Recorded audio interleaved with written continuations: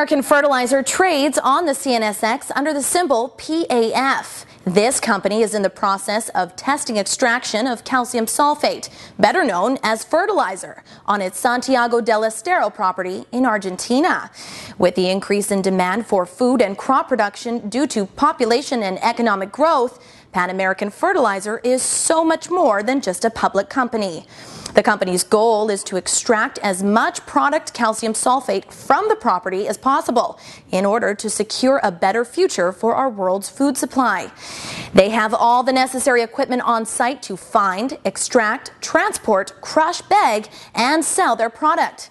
PAF also has all the necessary permits, licenses, and agreements to mine. Their highly trained local workforce will establish and test the necessary protocols to extract the maximal amount of calcium sulfate on a per-month basis using the equipment they currently own and operate.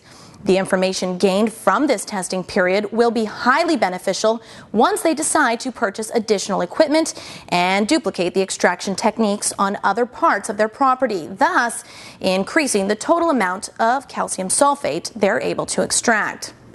Find out more by following this company, Pan American Fertilizer, on Facebook and Twitter at PA Fertilizer, and be sure to view their company profile on our website, viralnetworking.com. On behalf of Pan American Fertilizer, I'm Tara Sweeter. This is Viral News.